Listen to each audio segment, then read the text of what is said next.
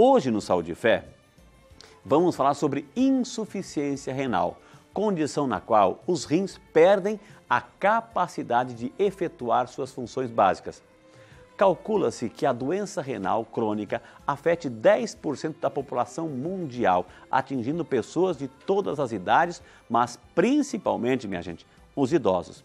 Para conversar um pouco com a gente, esclarecer tudo sobre o tema e tirar as nossas dúvidas, eu e você vamos receber ele, que é um médico nefrologista, o doutor José Marcelo Morelli. Doutor José Marcelo, bom dia, bem-vindo! Bom dia, padre. Que alegria, que Deus abençoe, Amém. que Obrigado. prazer em recebê-lo aqui. Obrigado doutor. pelo convite novamente, estou muito feliz de falar com seus ouvintes e especialmente com o senhor mais uma vez, da importância de falar da vida, Dos nossos da rins, saúde, dos rins, que são órgãos vitais. Vitais, hein? E o nosso maior bem que a gente tem é a vida. É a vida, né? Então, cuidar bem deles, ter uma vida longeva e com saúde, faz Gente, muito bem. esse homem, eu conheço esse doutor José, ele tem uma espiritualidade tão linda, tão bonita. A gente já pôde perceber. Doutor, por favor, sente-se aqui.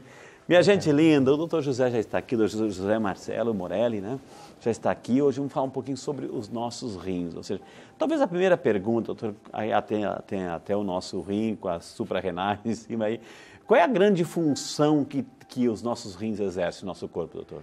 Então, nosso corpo é formado de aproximadamente 65% de água. Água, né? E essa água, ela vive em compartimentos dentro do corpo, em gavetinhas. Essas gavetinhas, elas se comunicam, elas não são estanques. Então, a gente tem água dentro dos vasos, a gente dá o nome de intravascular, fora do vaso, extravascular, dentro da célula, intracelular, fora da célula, extracelular. Okay. Os rins é que controla, faz o equilíbrio de manter sempre os 65%. Na medida que a gente tem os rins diminuindo o funcionamento, começa a acumular água e a gente começa a ficar inchado. Uau! A pressão começa a subir dentro dos vasos, o coração começa a dilatar, se tornar insuficiente e abreviar a vida das pessoas. Então a gente começa às vezes com um problema banal, uma infecção de urina que acomete os rins, ou um cálculo renal, ou diabetes que vai lesando, ou a hipertensão, e depois pode se complicar com problemas fulminantes, como um ataque de coração, uma insuficiência cardíaca ou um derrame, um aneurisma, uma ruptura. São órgãos vitais. Vitais. Se a gente não tiver um dos rins, o outro funciona e faz tudo isso que o senhor falou? Excelente pergunta, Frei. Ter um rim só não é doença, mas necessita vigilância. Nossa. Deus fez dois porque como são órgãos vitais e ele funciona 24 horas fazendo filtração, na medida que um adoecer, por exemplo, com um cálculo, uma infecção, o outro consegue fazer a manutenção da vida. Agora, se a pessoa tem um só e tiver um cálculo entupindo esse único rim, a vida fica ameaçada. Doutor Morelli, o fato assim ele é um filtro, ele vai filtrar tudo que o sangue que a gente vai comendo, ingerindo, etc., vai cair nas correntes sanguíneas. Vai para o estômago, intestino, etc., o organismo vai absorver o que ele precisa e o rim vai filtrar. O que, nesse processo de filtragem, o que o corpo não precisa, ele vai mandar embora. É isso? Isso. Basicamente, a gente tem dois tipos de escórias, que são o produto da alimentação, mas também tem o produto do metabolismo celular interno da gente, dos músculos. Então, tem um exame muito importante para medir o funcionamento dos rins, que chama exame da creatinina. Tá.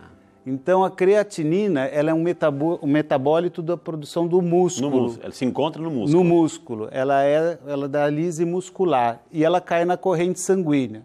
Ela é tóxica, ela deve ser eliminada na urina. Na medida que o rim não está funcionando, começa a acumular no sangue. Então, serve de um marcador para dizer o quanto que seu rim está funcionando. Esse é um metabólito interno. Tá. A ureia e o ácido úrico, que a gente falou num outro programa, ele já é produzido também, o ácido úrico internamente, mas também externamente com alimentos, frutos do mar, carnes em geral. Então, se você come muito churrasco, muito peixe, frutos do mar, você vai ter uma sobrecarga, muito sal, uma sobrecarga no rim, e aí ele deve eliminar tudo isso daí também. Entendi. Então, a gente chama de escórias nitrogenadas.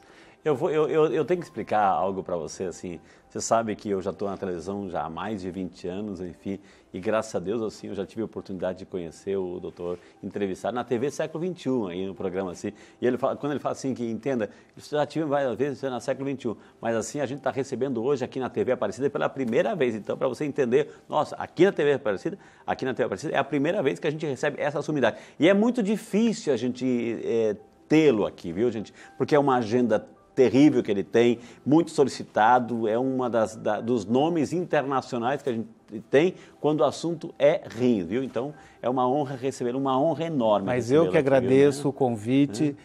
Assim que eu recebi o convite seu, vim de bate-pronto mesmo. Quase a pé. Vim quase a pé, por dois motivos. Primeiro, porque eu gosto do seu programa, eu acho importante essa comunicação que você faz para a saúde, para todos os seus ouvintes da Igreja Católica, tudo, e também para de outras religiões também, porque trazer saúde é trazer vida, exato, entendeu? Então eu acho uma comunicação importantíssima para a gente democratizar a informação, e também porque eu estou vindo aqui para agradecer a vida do meu papai, que eu tirei ele da UTI e trouxe ele para casa, e então eu queria agradecer a Nossa Senhora Aparecida. Então, juntou o útil ao agradável. Obrigado. Que Deus abençoe. A gente agradece de coração, viu? Nossa, é um homem que tem uma fé muito grande. Eu digo isso porque eu conheço esse homem, viu, gente? Ô, doutor, então, o fato, assim, a gente precisa tomar muita água. É verdade quando a gente usa aquela expressão, tem que afogar o rim, a gente precisa tomar bastante água para que ele faça o trabalho dele perfeitamente, doutor? Olha, a água é fundamental, essencial para o funcionamento dos rins. A última palestra de um professor mais eminente que existe aqui no Brasil, que é o Dr. Nestor Schor, que foi meu mestre, faleceu o ano passado, ele deu como última palestra água como medicamento. A gente vê médicos acostumados a receitar remédios, mas as pessoas não falam da importância de beber água e como deve ser isso, né? Então, a água deve começar logo no desjejum com um copo de 300 ml, já deixar na mesinha, no aparador de lado. Assim que você acordou, a primeira coisa que você faz, tomar um copo d'água. Aí, vai no banheiro, toma o café da manhã, acabou o café da manhã, mais um copo d'água. Essas duas sobrecargas hídricas, vai dar aproximadamente 600 ml, já vai estimular naturalmente seu rim a funcionar e você vai sentir vontade de urinar em pouco tempo. Aí, cada vez que você urinar, a água ela tem que reciclar. Ela sai na urina e você tem que beber mais... Repor a quantidade, exatamente. A urina ela tem que sair com uma coloração clarinha. Ela não pode sair amarelo escuro, alaranjada. Isso significa que ela está muito concentrada. Mas na primeira, não durante o dia. Na primeira até pode, meio escurinha. Na primeira do dia, mas durante o dia não. Do dia não, sempre clarinho. Né? E à noite não é para levar garrafa de água e dormir bebendo água à noite. O sobrecarga hídrica, quando a gente está deitado na horizontal, lembrar que nós temos o retorno venoso da perna, o coração e o cérebro, tudo na horizontal, na mesma altura. Então, a sobrecarga de pressão no cérebro é muito grande. Se a gente beber água, a gente pode ter hipertensão enquanto a gente está dormindo. Pode tomar um copinho por causa do remédio, etc. Não muito tarde. Até meia hora após o jantar. Se a pessoa janta 8 horas, então até 8h30, 9 horas, o último golinho, as últimas medicações. E aí vai descansar 10 horas. Quando é 6 horas da manhã, das 10 às 6, fica sem água.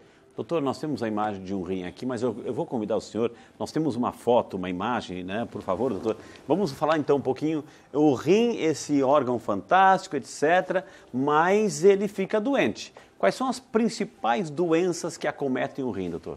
Olha, Pode chegar um pouquinho mais perto, mais da metade dos pacientes que estão num programa de substituição do funcionamento do rim, seja diálise, hemodiálise, transplante renal, eles têm diabetes. Então, o diabetes e a hipertensão são os grandes vilões. Depois nós temos as nefrites, seja infecciosas ou inflamatórias, as doenças císticas e as calculoses renais com as infecções urinárias, né, que se repetem. Mas a gente tem também grupos de risco. Então, aqueles pacientes que são obesos, os pacientes que fumam, tabagistas, isso aí já devia fazer parte do século XX, não século XXI, século XX. Parar essa coisa de cigarro. Pessoas que comem muito sal e têm pressão alta, né? Então também são constituído grupo de risco. Aí eu já falei, os diabéticos e quem já teve história na família de algum irmão que fez hemodiálise ou transplante. Tem um fator genético aqui envolvido? Tem. Essas doenças são chamadas doenças crônicas não transmissíveis. É um guarda-chuva de doenças. E elas começam, às vezes, na adolescência ou até mesmo na infância, fruto de uma herança familiar, e aí do modus vivendi, como a pessoa vem vivendo, o hábito de vida. Junta essas duas características do gene e do hábito, e isso vai dar um fenótipo, que é a característica da doença. A doença começa a avançar, primeiro mudando o metabolismo, a pressão, e numa fase mais avançada, com 60, 70 anos, começa a dar a esclerose, que é alterar a anatomia do corpo. Uau, a gente vê que está diferente que o desenho, doutor. A gente vê que essas doenças crônicas não transmissíveis, elas começam, às vezes, lá de trás, vão avançando, a pessoa não cuida, ela teve uma série de oportunidades para cuidar. Que sintomas que dá, doutor? Assim, uma insuficiência, uma falência renal? Ou seja, o rim é um órgão que dói, que machuca, você encosta, ele dói ou é silencioso a coisa? É silencioso. A doença renal crônica é uma doença silenciosa, inexoravelmente progressiva se não tratada. Ou seja, ela vai progredir, se você não procurar ajuda, não procurar o tratamento, ela vai progredir silenciosamente até perder 50% do funcionamento. Então é como se você tem 2 rins, é como se você já tivesse perdido um. Aí começa a dar aumento de pressão e o hábito noturno, corriqueiro, diário, de acordar à noite toda vez para urinar. A gente chama de noctúria. A pessoa não acordava à noite e começa a acordar toda noite para urinar. 1 vez, 2 vezes, 3 vezes. E aí começa a vir inchaço, anemia, dores difusas pelo corpo. Aí a pessoa já está num estágio bem mais avançado. Porque é interessante a gente perguntar isso, porque um problema, por exemplo, de câncer de próstata, etc., também tem essas, como é que é? Aí a diferença que se faz... Só que não incha, né, o pé, Boa pergunta, Prada. Boa pergunta. A próstata, a pessoa acorda à noite, mas o jato sai fraco, porque é um problema obstrutivo. Na insuficiência renal, a pessoa... Que a próstata vai apertar ali, né? Exatamente, comprime, a pessoa, o jato sai fraquinho, goteja às vezes, ou tem que fazer sentado para o homem. Na insuficiência renal, a pessoa urina muito, uma quantidade com jato forte e muita urina, porque o rim está trabalhando com um sistema de pressão muito alta durante a noite. E quando um dos problemas, você falou assim, é cálculo também, começa assim, o cálculo acontece quando é um fator genético também, ou estilo de vida, ou é a falta de hidratação do rim, doutor? Digamos que, assim, ele é genético, tem o estilo de vida e a hidratação é mais da metade do sucesso do tratamento. Então, você vai ver, às vezes, quando você faz a pergunta para o paciente, o senhor tem na família mais alguém que tem cálculo? Tem um irmão, tem meu pai.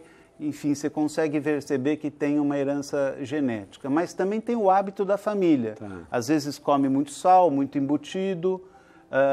Aí existe um processo de fazer a investigação metabólica. Nós dosamos na urina, de 24 horas, os fatores que promovem a pedra, promovem o cálculo renal, que é o cálcio, o fósforo, o oxalato e o fosfato. Eles agridem formando o cálculo. E a gente dosa os 2 protetores, o citrato e o magnésio. E verifica se existe um desequilíbrio entre a quantidade de sais agressores e protetores e tenta equilibrar isso com dieta e medicação. Então, pelo que eu entendi, doutor, são 2 exames, assim, a creatinina, que a gente faz no hemograma, no sangue, etc., e o exame próprio da urina, ou seja, que a gente vai ver se o nosso rim está funcionando. Isso, são 2 doenças que nós estamos falando, que uma pode levar a outra. A da Mas do exame em si? O exame da creatinina mede o funcionamento do rim. Tá. Esse exame de investigação metabólica é para saber por que a pessoa tem cálculo renal. Entendi. Além do mais, dosa vitamina D no sangue, que às vezes, quando a gente nasce, o esqueleto nosso, quanto que pesa de um bebê? 1,5 kg? Quando a gente tem 40 anos, quanto pesa um esqueleto?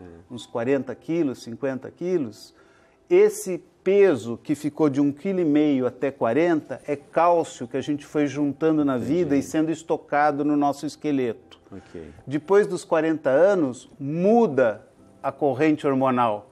A mulher começa a entrar na menopausa, o homem na andropausa, a vitamina D, as células da pele, a gente toma o sol e não consegue mais fazer tanta vitamina D quanto fazia, e o cálcio vai saindo do nosso esqueleto e começa a depositar nos rins, podendo propiciar o cálculo renal e também fazer com que os vasos, os capilares, que são os vasos bem fininhos do nosso corpo, deposita cálcio, enrijecendo ele. Entupindo. Aí quando o coração bate, em vez dele relaxar, ele fica duro. Aí o coração começa a bater e transmite pressão alta para o vaso, começa a dar hipertensão. Então, se alguém perguntar, né, o que é uma insuficiência renal, podemos dizer que insuficiência renal é a diminuição do funcionamento dos rins, a falta de filtração. E o rim, além de fazer essa filtração e ser responsável pela pressão arterial do corpo, também é importante para a saúde dos ossos e sintetiza um hormônio que chama eritropoetina, que faz com que a medula óssea fabrique os glóbulos vermelhos que carregam oxigênio para todos os tecidos. Então, um rim que entra em falência, a pessoa pode ter anemia e dores nos ossos também, além da pressão alta e o inchaço. Por isso que o cuidado com o nosso rim é fundamental, viu? Nós temos algumas perguntas, doutor José, que chegaram aqui com muito carinho, a gente quer encaminhar aqui o nosso queridíssimo doutor José Marcelo Morelli. Cristiano Mota, bom dia, Cristiano, ele que é de São José dos Campos, obrigado, bom dia, o Cristiano, que Deus abençoe, muito obrigado por representar São José aqui no Saúde e Fé, viu? O Cristiano pergunta, doutor, é necessário restringir o potássio e fósforo do paciente renal em tratamento conservador? Pergunta o nosso Cristiano. São 2 sais, o fósforo se encontra muito rico distribuído na alimentação em geral, então você tem no café, no chocolate, no feijão, no leite, uma série de alimentos contém fósforo. E o potássio, ele é nocivo porque ele pode dar arritmia cardíaca e parada súbita. Ele se encontra mais nas frutas, no tomate, nos alimentos crus. Então, Cristiano, é importante restringir. Agora nós temos que fazer de acordo com a sua alimentação e seus exames. É uma dieta personalizada e precisa ver se você toma 2 remédios diuréticos para eliminar o excesso de potássio e um quelante de fósforo também que existe para você não absorver tanto fósforo. Então é uma combinação dos medicamentos com seus exames e a dieta. Aí precisa procurar seu médico nefrologista para balizar bem como é que está isso daí. Pode ser necessário restringir ou não. Muito bem, como vale a pena perguntar, Cristiano. A Adriana Farias, de São Paulo, capital. Obrigado, Adriana. Deus te abençoe. Bom dia para você. Que bom que está representando São Paulo aqui no programa. Como é possível reduzir a quantidade de creatinina no sangue para que fique dentro da faixa considerada, digamos, ideal? Pergunta a nossa queridíssima Adriana, doutor. Para melhorar o exame da creatinina, nós temos que melhorar o funcionamento dos rins.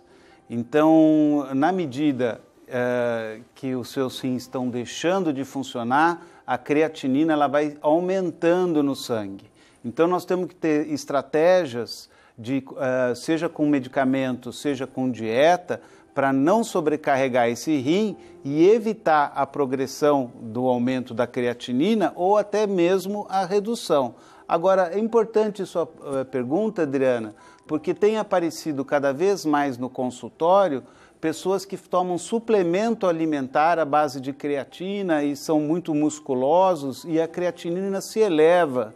E então a nefrologia, como isso é um assunto novo, a gente está verificando se isso já é uma doença renal ou se isso é um produto da degradação do músculo que leva a esse aumento da creatinina. Mas depois você começa a perceber que essas pessoas evoluem com hipertensão e começam a acordar à noite para urinar.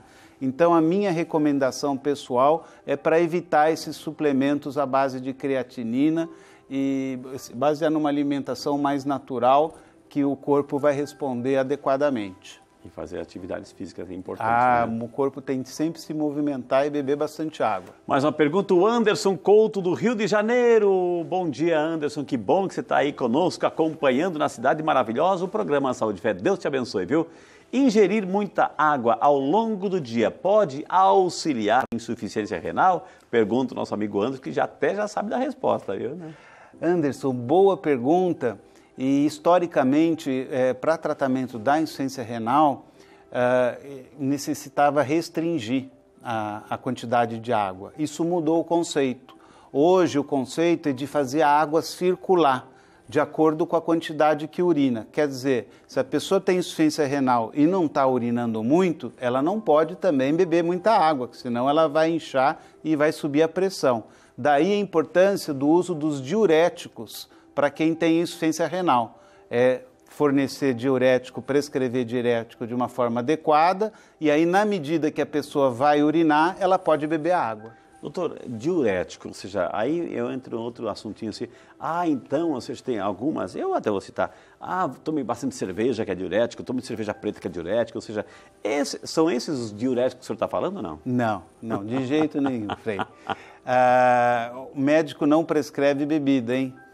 Bebida é um problema de saúde pública e eu vejo cada vez mais os médicos relativizando a importância de restringir o álcool, e então de jeito nenhum.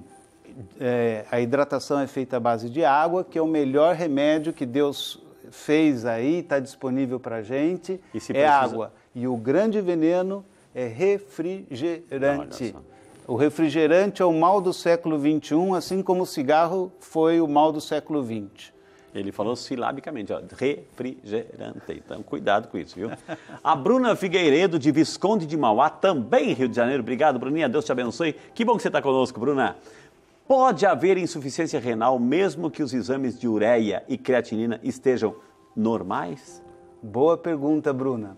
Aí já é uma pergunta bem mais especializada, que às vezes passa batido para muitos clínicos gerais, médicos que não estão acostumados a lidar. É possível sim, principalmente quando os pacientes estão desnutridos. Então, se o paciente está muito magro, não tem massa muscular e come pouca proteína, a ureia e a creatinina pode vir baixa no sangue, mas eles terem insuficiência renal. Isso é característico dos muitos idosos. Hoje a gente divide a nossa faixa etária como envelhecentes, aqueles dos 60 aos 75 anos, os idosos dos 75 aos 90 e os muito idosos acima dos 90 anos. Esses muito idosos, eles podem ter desnutrição e comer pouca proteína e ter creatinina e ureia normal e ter insuficiência renal. Pode acontecer isso. Gostei dessa divisão, os envelhecentes, olha, não, então, significa que a gente está vivendo mais, né, gente? Então já não tem mais nem essa classificação, graças a Deus, viu? William Bragança, de Fortaleza, lá no Ceará. Obrigado, William, Deus te abençoe, bom dia para você, representando aí nossa Fortaleza querida. Bebo muita água, porém quase não faço xixi. O que devo fazer? Aí o nosso William preocupado aí, doutor. Para onde é que vai essa água dele aí? William, precisa ver direitinho o que está acontecendo com você. Se você de fato está bebendo tanta água quanto necessita. Às vezes você fala que está bebendo bastante água, mas talvez não seja Quanto suficiente. De 2 a 3 litros para quem não tem problema nos rins. Quem tem calculose renal, pelo menos 3 litros de água. Então, William, repensa aí médio, leva uma garrafinha sempre com você, viu? Igual nosso cinegrafista. E urina clarinha, hein? Urina tem que sair bem clarinha. Nosso cinegrafista tem no bolso a aguinha aí. O Jefferson de Paula, de Cruzeiro, São Paulo. Obrigado, Jefferson. Deus te abençoe. Bom dia para você, Jefferson. Dor nas costas, do lado esquerdo, na altura do rim, pode ser indício da insuficiência renal? Pergunta o Jefferson, doutor. Jefferson, a insuficiência renal, ela não causa dor, ela é uma doença silenciosa. Os cálculos renais, infecções urinárias podem dar dor. Agora, o mais comum que a gente vê no consultório é pessoas que estão, às vezes, acima do peso, com uma certa idade e começa a ter dor nas costas, mas é da coluna. Aí eu vou falar um pouquinho das características dessa dor. A dor da coluna, ela tem um caráter mecânico. O que significa? Você fica em determinada posição, deitado, encolhidinho, aí a dor passa, ela vai embora. A dor do rim não tem parada. Se você fica de qualquer jeito, tem um cálculo renal, ela vai doer, ou uma infecção urinária vai doer. Então, fazer essa distinção, procurar observar se essa dor tem alguma posição que você fica que ela melhora. Se for isso, é coluna.